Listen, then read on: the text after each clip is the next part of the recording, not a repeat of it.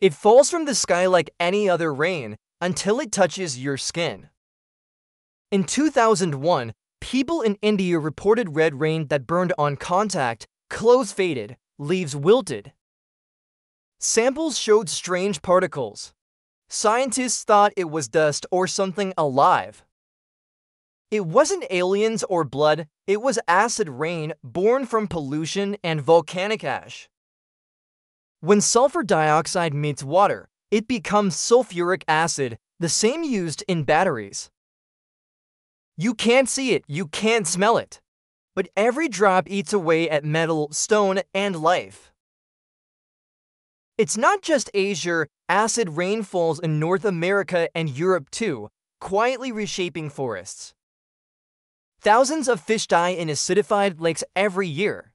The water turns crystal clear because nothing survives.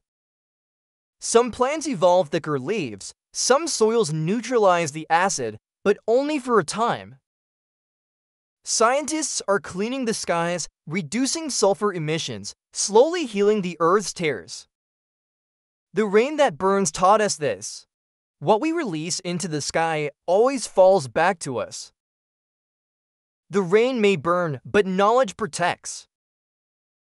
Stay curious. See you in the next discovery.